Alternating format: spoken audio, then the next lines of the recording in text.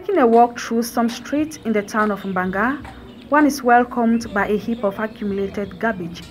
A case in point is the Jizong Waste Disposal Avenue in Kate Keynes, for which inhabitants are calling on the attention of municipal authorities. I just say, good.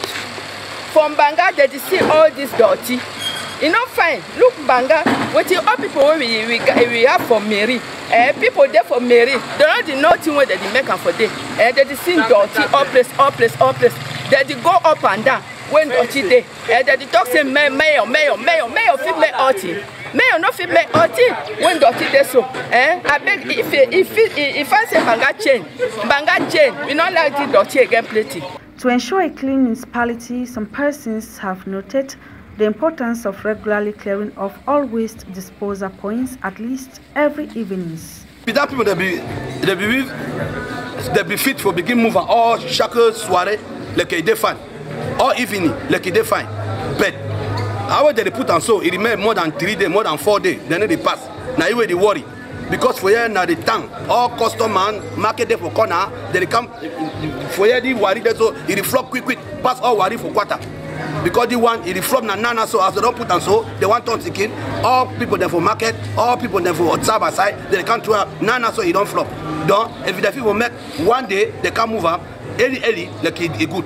With the prevailing improper waste disposal situation in the town of Mbanga and the case of many other towns in Cameroon, it may be appropriate to call to mind the health implications of improper waste disposal and management attracts mosquitoes and rats, who are great carriers of malaria and disease salmonellosis, respectively. Equally, poorly disposal of waste like plastic bottles may be detrimental to human health, as plastic bottles during decay produce hazardous chemicals into the soil, which may get transfused into plants and eventually the human system upon consumption of the said plant. More so, on a general note, exposure to improper handled waste can cause skin irritation, blood infections, and even respiratory issues. Besides the aforementioned health implications, a town with a poor waste management condition isn't attractive enough for sightseeing or even tourism. Equally worthy of note is the fact that improper waste management is a contributing factor to extreme climate change, as decomposing waste emits gases into the atmosphere and traps heat, causing severe climate change.